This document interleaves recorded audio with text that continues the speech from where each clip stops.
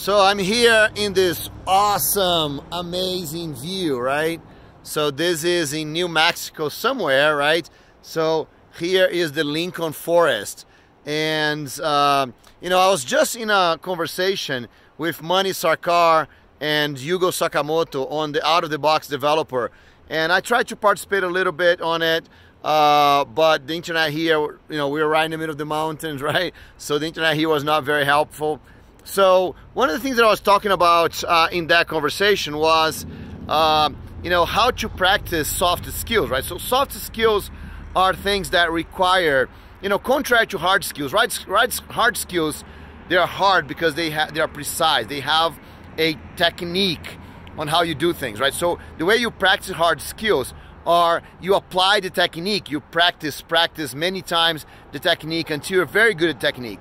But soft skills are a little bit different because soft skills are, you know, they're not based on a technique, right? They're pattern matching things, right? So depending on what you want to do, you apply different techniques, right? You have to apply to be creative.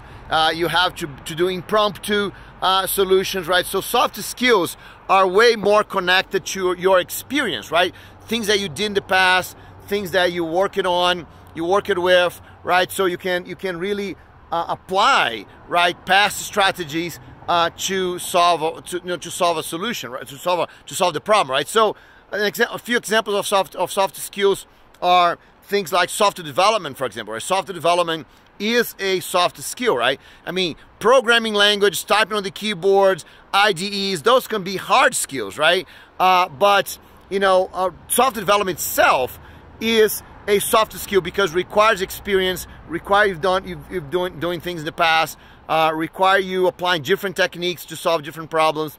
Another important soft skill that developers need is solving problems, right? So solving problems is another very, very important soft skill that people have. And of course, communication, right? You know, trying to reach out to other person, influence people, you know, convince them or listen, right? All those are soft skills and so what soft skills are? Soft skills, you don't actually practice it.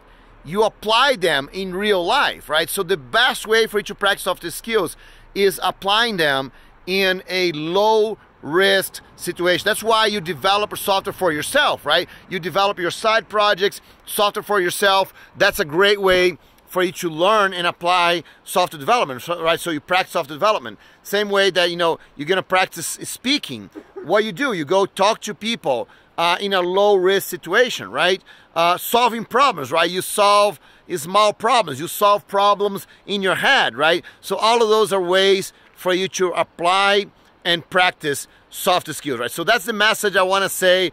I could not say on the Out of the Box Developer. So this video here is a little compliment to that conversation. So thanks a lot, Mani. Thanks a lot, Hugo, and everyone that participated on that. So I'm gonna link to the conversation with Hugo and Mani below here so you can hear their opinions about this topic, right? So my suggestion to you is that go practice soft skills, go in real life, put yourself in low risk situations that can really get yourself challenged, right? You know, different situations, soft skills you apply on different situations. So go put yourself in different situations, go put yourself in challenging situations, but in low risk environments. All right, so this is Bruno Souza for Code for Life right here from New Mexico, right in front of the Lincoln Forest, right? We're on my way to Java 1, right? So at Java 1 next week, I'm gonna be speaking about how you can improve your career by going on beyond senior positions.